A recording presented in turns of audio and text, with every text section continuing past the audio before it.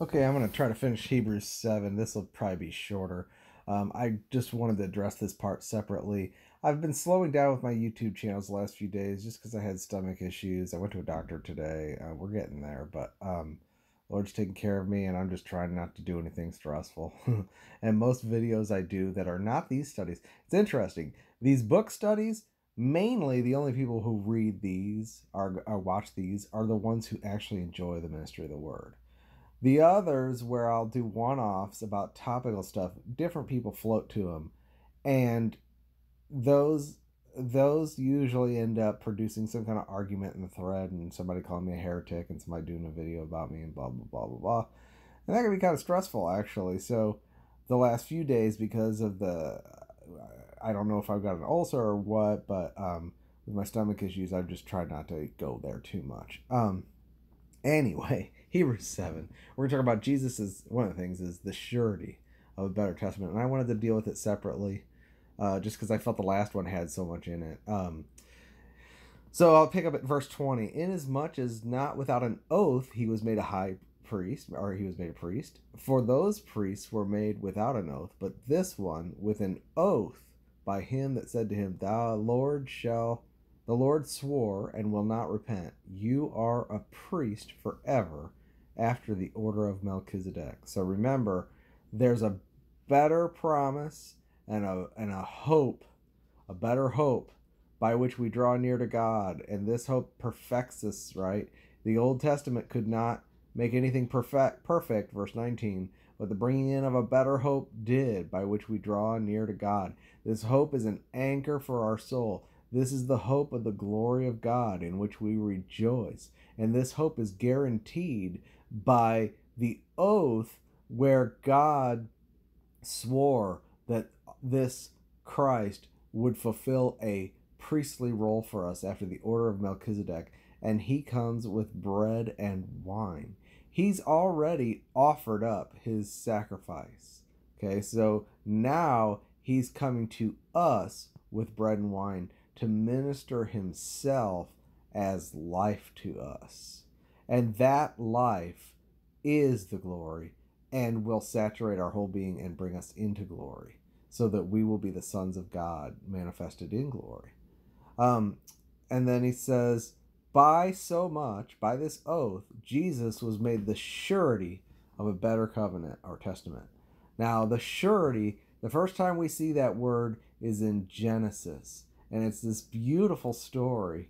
Well, it shows up a few times, but the main point where you really see it acted out is the beautiful story where Joseph, he'd been sold into slavery, and now he's the king. He's been exalted.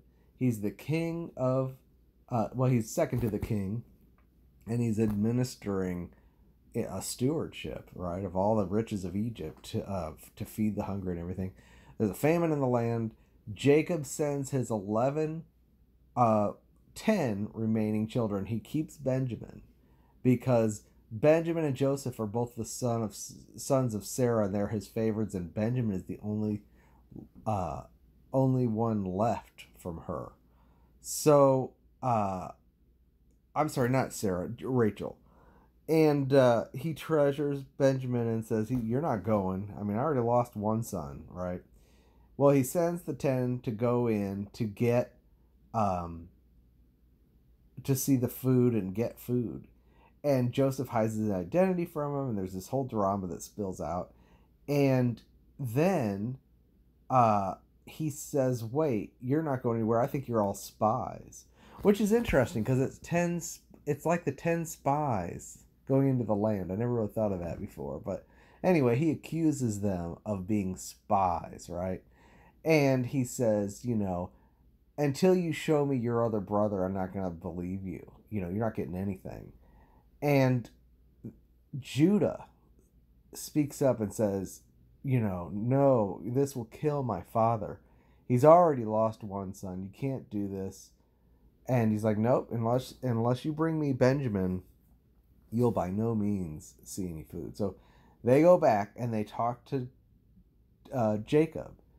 And he's like, no, you can't have Benjamin. You already lost my other son. And he's like, we're going to die out here unless we do. And Judah speaks up and says, I will be a surety for him. If anything happens to him, my blood will be required, right? And so he puts his life on the line for Benjamin.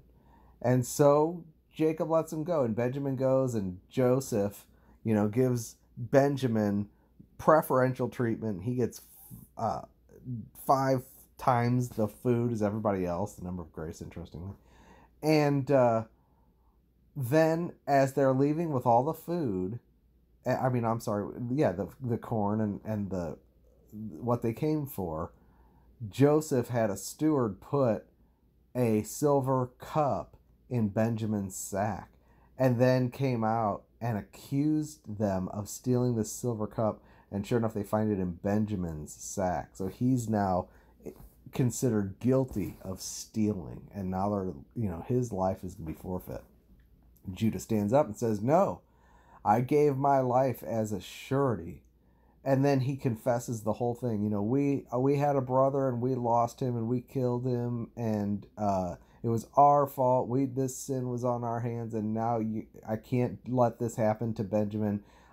He stands up for him as his surety and says, take me instead. And when that happens, it breaks Joseph's heart, right? And Joseph, at that moment, reveals himself to them, which is a picture of the revelation of Christ to the tribes of Israel when he pours out his spirit of grace and supplications upon them, and they see him who they've pierced. It's a beautiful reunion that's coming up. And it's interesting that the pattern of the surety precedes the revelation of Joseph's identity. And to me, the surety is the most comforting. And once you see that Christ is your surety, you are secure. And what he's doing to prepare us to meet him and prepare us to have him reveal himself to us is to show himself as the surety. And remember, as Melchizedek, he came out of Judah. Judah's the one who stood as a surety for Benjamin. And Benjamin is sort of like a picture of us, I think. And Jesus coming out of Judah now is the high priest after the order of Melchizedek in the power of an incorruptible life, and he is our surety. He's the surety of a better testament, and that means that he has put his life on the line. On the one hand, he died for our sins. That redemption is accomplished, but now he stands there as a surety. You say, how secure is my salvation? Well, the Son of God has said, if anything happens to any of these, Father, be it unto me. It's my life on the line. This is a covenant between Jesus and the Father. It's called the everlasting covenant. And that is what his shepherding is based upon. It's not a covenant directly with us. For us, it's a testament. It's an inheritance. Because we'll see that the death of the testator has already happened, and therefore there's a will, and we've become heirs. And the fact is that Jesus has guaranteed that we will come into the inheritance. He will lose none of us. To lose one of us would mean that we would fall short of the glory, not be raptured, not make it to the end, not be glorified, not be brought home as a son in glory. If he doesn't bring us home, he's promised his own life as our surety. Just as Judah told Jacob, hey, if anything happens to Benjamin, I won't let it. I'll put my own life on the line. It'll be required of my blood. My blood will be required. That's what Jesus has done for us. Not only, it's like his death on the cross prepared him to put his life on the line for us forever. It's so deep, it's hard to even get words around it. How much he has given himself for us.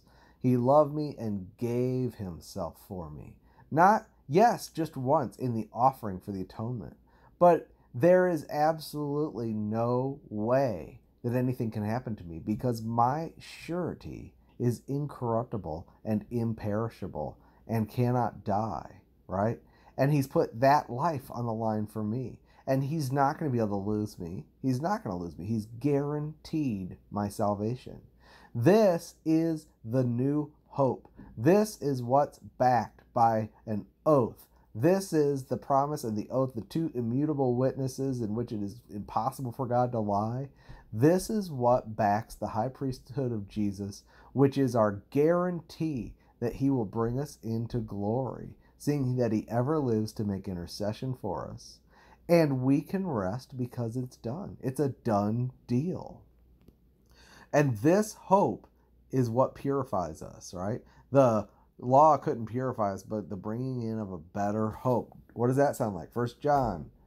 We know that when we see him, we shall be as he is, and whoever has this hope in him purifies himself even as he is pure. What hope do we have? The hope of being conformed to the image of Christ, which is to be brought into his glory and see him face to face in joy. And we will. And you know what? I believe God is in the grace outpouring that's happening right now, where he's defining the doctrine of grace, not just for the theologians, but for the average Joe housewife. He's showing himself doctrinally as our surety. Maybe not everybody's getting it from Hebrews 7, but we're getting it. We are getting the fact that he is our surety, and we are secure in him. And that is a precursor to him revealing himself. Just like when Judah spoke up for Benjamin in front of Joseph, Joseph turned and revealed his identity to them. So I felt like it's prophetic. Right now it just seems prophetic that this is the kind of truth we're enjoying. And they, let's see, verse 23, and they truly were many priests, because they had not suffered to continue by reason of death. But this man, because he continues forever, has an unchangeable priesthood. Therefore he's able to save to the uttermost those that come to God by him, seeing he lives forever to make intercession for them. How much will he save you? He'll save you all the way to the uttermost. To the uttermost. There's not a word that we have that says all the way more than uttermost. And he has guaranteed as our surety to save us to the uttermost. He's put his life down. He is busy interceding. He ever lives to make intercession for you. Every breath you take is backed by his intercession. Every turn you make to him is backed by his intercession. Every time you're conscious of him, every time you find a song in your heart to Jesus, every time you turn inwardly and say, "Oh Lord Jesus, I love you," or "Oh Lord Jesus, help me," or "Oh Lord Jesus, I feel far from you," "Oh Lord Jesus, save me," that is backed by his intercession. That's his drawing. That's his shepherding work. That is you coming back to him. That's you being drawn in to the presence within the veil by your high priest. He's so much more active in your experience than you realize, than we give him credit for. Last night I went to bed singing some songs. I mean, just like in my heart, not with my mouth, but it was like a song that was being composed in the spot. And it was real simple, and it was just like, I can't wait to see you, Lord. I mean, it was really simple.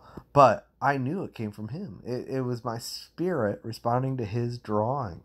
How much more when we see him is it going to be the realization of how much he worked in us is going to blow us away. For such a high priest became us, who is holy, harmless, undefiled, separate from sinners, and made higher than the heavens. On the one hand, he's the highest. He's so holy. He's harmless.